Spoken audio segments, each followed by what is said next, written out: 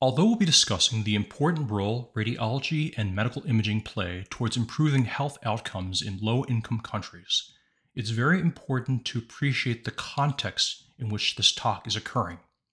And that's in a setting where more basic healthcare issues also simultaneously need to be better addressed. Issues like clean water, better nutrition, better housing, and better delivery of medical treatments. So why do I believe it's important to discuss the role of medical imaging in low-income countries? Well, there's traditionally always been a relatively strong focus on striving to improve the delivery of primary care, obstetrics, surgical services, and medical treatments in low-income countries, but sometimes an underappreciation for how much these services and treatments rely on diagnostic imaging to be effective. Without X-ray imaging capabilities, you can't tell if a patient's TB treatment might be working. Without ultrasound imaging capabilities, you might not be able to monitor pregnancies well. Without CT imaging capabilities, you can't tell if a patient may need surgery to intervene on internal bleeding after an accident. Public health in these nations rely on medical imaging and radiology, and critical access issues exist in many low-income countries. To better appreciate the state of medical imaging in low-income countries, we'll focus on 5 topics. The spectrum and overall burden of disease in low-income countries vis-à-vis middle-income and high-income countries. The essential imaging requirements in low-income countries. Physical capital and human capital issues low-income countries face. And finally, potential solutions folks are proposing to improve access to medical imaging and radiology in low-income countries. When compared to the United States, low-income countries experience a different spectrum of disease and a higher overall burden of disease. To better appreciate this, we'll first look at how relative death rates from 6 different causes vary around the world. Deaths from TB, influenza and pneumonia, HIV/AIDS, birth trauma, traffic accidents, and violence. The first 3 items on this list are infectious diseases and sometimes behave synergistically, as lung cancers are one of the most important causes of morbidity and mortality in patients with HIV/AIDS. We'll begin with TB and look at how relative death rates from TB compare between low-income countries, particularly those in Africa and Central Asia, versus high-income countries in regions like the US, Canada, Western Europe, Australia, and Japan, and also versus the middle-income BRICS countries, Brazil, Russia, India, China, and South Africa.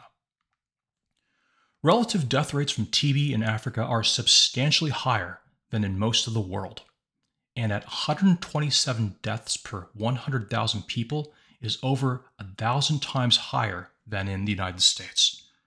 Relative death rates from TB in middle-income BRICS countries vary greatly, ranging from high in India to moderately high in Russia to moderately low in China and in Brazil.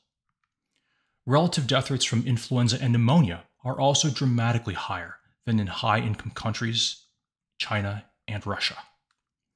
Relative death rates from HIV/AIDS are dramatically higher in Africa than in most high and middle-income countries.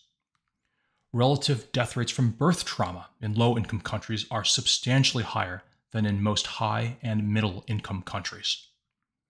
Relative death rates from traffic accidents in low-income countries are substantially higher than in most high and middle-income countries. Relative death rates from violence in low-income countries are also substantially higher than in most high and middle-income countries, with the noticeable exceptions of Brazil, Russia, and the United States. The US is an outlier amongst high-income countries and sees significantly higher relative death rates from violence than practically any other high-income country, China or India. Now let's look at relative death rates from 5 other causes, which are generally perceived to be amongst the leading killers in high-income countries: coronary artery disease, stroke, all cancer, lung cancer, and breast cancer. If we look at coronary heart disease, which is the #1 cause of death here in the US, it's readily apparent that relative death rates from coronary heart disease are in comparison substantially higher in most low-income countries and middle-income countries than in the United States. Relative death rates from coronary heart disease are 2.5 times higher in Africa, twice as high in India, and almost 3 times higher in Russia than in the US. Relative death rates from stroke in low-income countries are substantially higher than in most high-income countries. Middle-income BRICS countries like China and Russia also experience dramatically higher relative death rates from stroke than most other high-income and other middle-income countries. Relative death rates in low-income countries from all cancers combined are generally lower than in most high-income and middle-income countries. Some of the highest relative death rates from all cancers combined currently occur in China, Russia, and Eastern Europe. If we look at different types of cancers, however, a more heterogeneous picture emerges. Take lung cancer. The lowest relative death rates from lung cancer are encountered in low-income countries in Africa and Central Asia, while the highest relative death rates in the world from lung cancer occur in the United States, Europe, Russia, and in China. It's a different story, however, with breast cancer. With the exception of Russia, which sees some of the highest relative death rates from breast cancer in the world, relative death rates from breast cancer appear to be relatively heterogeneous when your lens is low-income countries or even high-income countries. Looking at all of these statistics, we learn that, number one, the spectrum of disease in low-income countries is different than in high-income countries. Fetal newborn conditions, infectious diseases, road accidents, and HIV/AIDS are, relatively speaking, amongst the leading causes of morbidity and mortality. And number two, the overall disease burden is higher across the board in low-income countries. While heart disease may kill 79 in 100,000 people in the United States, where it's the top cause of death, heart disease kills 2.5 times more people per 100,000 in a country like Nigeria, where it's not even the top cause of death. Compared to low-income and high-income countries, we also see that the picture in middle-income countries may be complex. Wide disparities in personal income exist in many middle-income countries like India, China, and Russia, which can contribute to a substantial bifurcation in health outcomes, where populations with high personal income resemble populations in high-income countries from a public health perspective, while populations with low personal income resemble folks in low-income countries from a public health perspective. This can put middle-income countries in a tricky bind, where leaders need to address both critical issues like TB, malaria, neonatal death rates, and also things like cancer and COPD, all in the context of an often compromised healthcare market. Now, let's talk about what the essential medical imaging requirements of most low-income countries are. We've learned that 5 of the most pressing healthcare issues in low-income countries are tuberculosis, AIDS-related lung infections, maternal-infant health, trauma, and breast cancer. While the complete medical imaging arsenal is composed of these 5 major imaging modalities, the WHO estimates that X-ray and ultrasound alone can probably address 80 to 90% of diagnostic situations in low-income countries, which probably isn't surprising when you consider that X-rays are an important tool in the diagnosis of many traumatic injuries, TB, and lung infections in the setting of HIV/AIDS, and that ultrasound is an important tool in the assessment of fetal and neonatal problems, not to mention some breast and vascular issues too. Plus, ultrasound can be a very useful tool for guiding procedures that need to be done to treat patients with some of these conditions. And that's only the tip of the iceberg when it comes to what you can do with just a combination of X-ray and ultrasound imaging. Besides conditions directly associated with trauma, TB, and lung infection, chest X-rays can help diagnose other conditions like pleural effusions, emphysema, asthma, occupational lung disease, and heart failure in resource-constrained settings. In the case of pneumothoraces, pleural effusions, and hemothoraces, chest X-rays are also an important means of identifying immediate post-procedure complications. Besides conditions directly associated with trauma, bone X-rays can also help diagnose conditions like osteomyelitis and some dietary deficiencies that affect the bones in resource-constrained settings. Besides conditions directly associated with obstetrics and with trauma, ultrasound can help diagnose common conditions like cholecystitis, hydronephrosis, and abdominal masses in resource-constrained settings.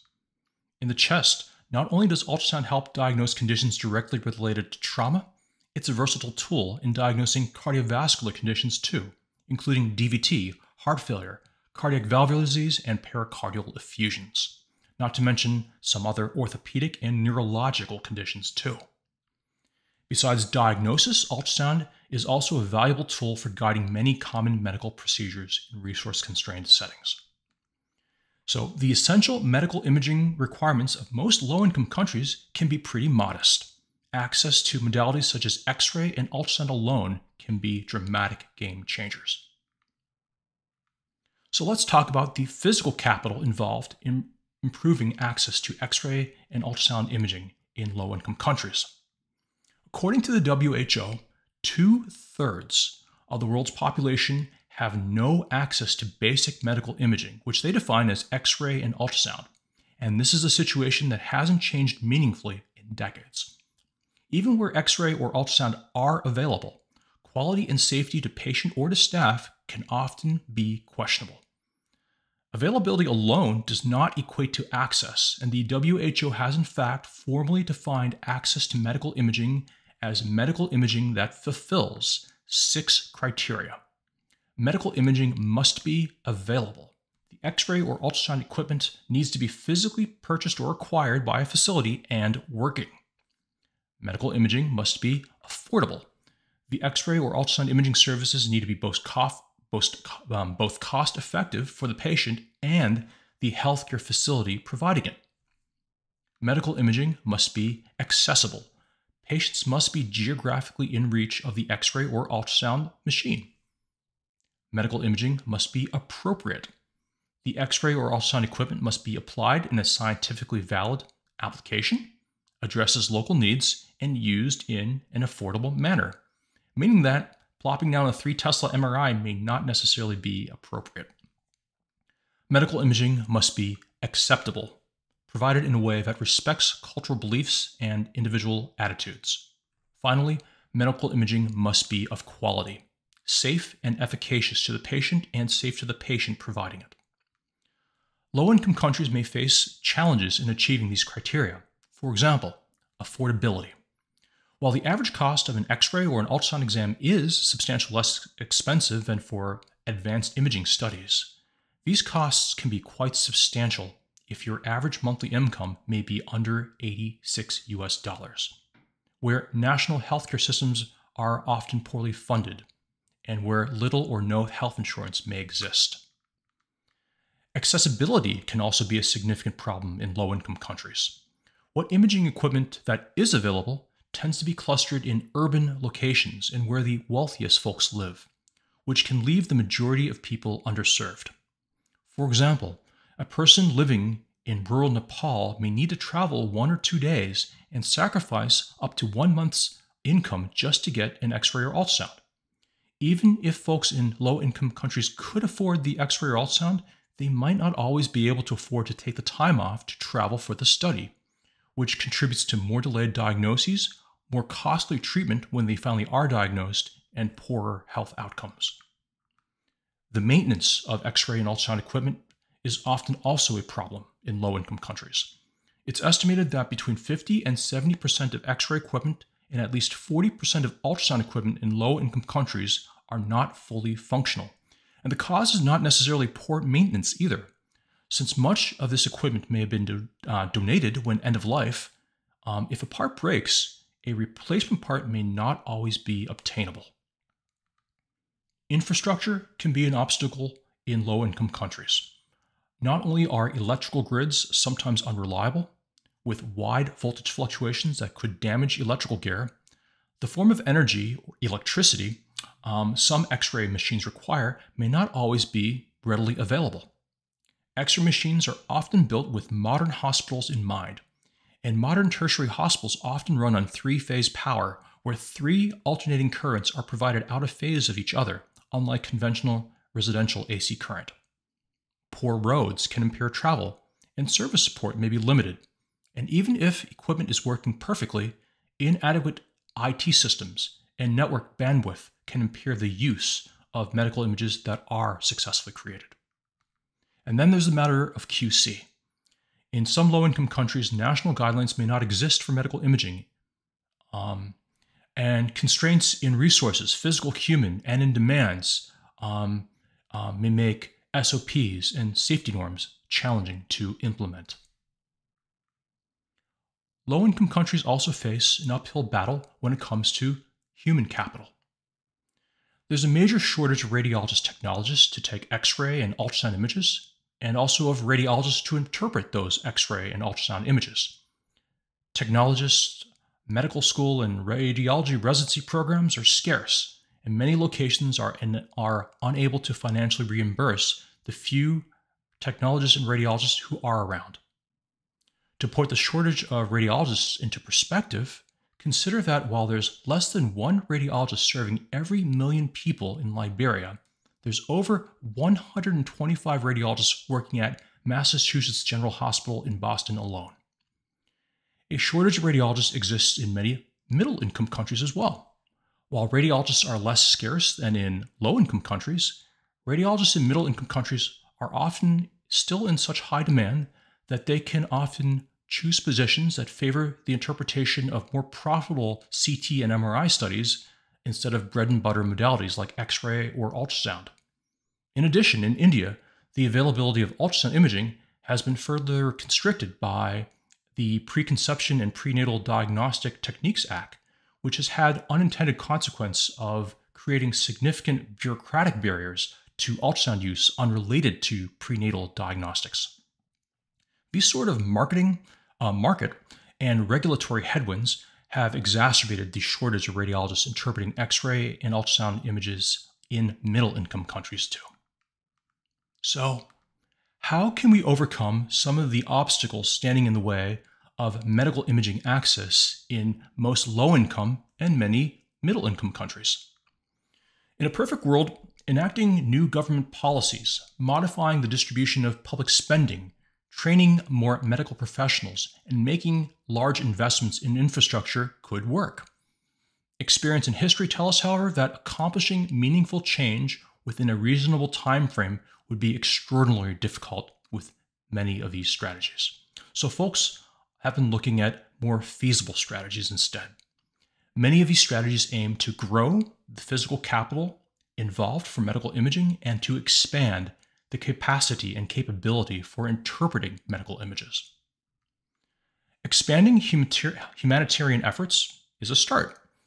That can mean physical capital, like donated radiology equipment, or human capital, like volunteer radiologists. We've seen a move in this direction in some American radiology residencies, in fact, like at Penn, where radiology residents participate in increasingly formalized rotations overseas.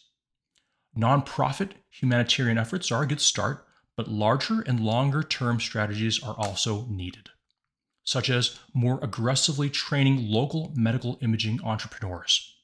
Investments in business leadership and administrative teaching can help create local imaging entrepreneurs who are more likely to succeed, mitigate risks, lower costs, stay in business, and improve health outcomes in low-income countries. This goes hand in hand with helping low-income countries secure better access to capital and financing for medical imaging and incentivizing vendors to develop X-ray and ultrasound hardware that's better crafted for low-income countries from the get-go, starting from engineering decisions like housing complex circuitry elements in casing that's more resistant to water and physical damage, to building machines that function with simple maintenance and with straightforward troubleshooting manuals usable by non-technicians. With ultrasound machines, systems that have the power requirements of a laptop, particularly ones that can be charged and can work off of a battery, work much better than conventional ultrasound units. In fact, a new emerging class of ultrasound devices powered by smartphones, such as solutions from Butterfly, may be a game changer. Strategies for expanding the capacity and capability to interpret medical imaging may start with leaning on academic radiology programs in places like the US to provide more resources to existing radiologists from low-income countries, by providing more opportunities for training stateside, to providing on-site direct instruction, to expanding sponsorships to academic conferences. Continuing to expand the pool of non-radiologists trained to do and interpret bread-and-butter medical imaging can make substantial inroads towards overcoming the critical shortage of radiologists in low-income countries. Towards this end, the WHO has established ultrasound training recommendations for GPs and for midwives. WHO ultrasound training recommendations for non-radiologist MDs is currently 300 to 500 ultrasound exams tailored to local disease patterns, while for midwives is currently 250 abdominal ultrasounds, 50 pelvic ultrasounds, 50 first trimester ultrasounds, and 200 second or third trimester ultrasound exams. Digital imaging and teleradiology can also help by decentralizing the interpretation of medical imaging studies.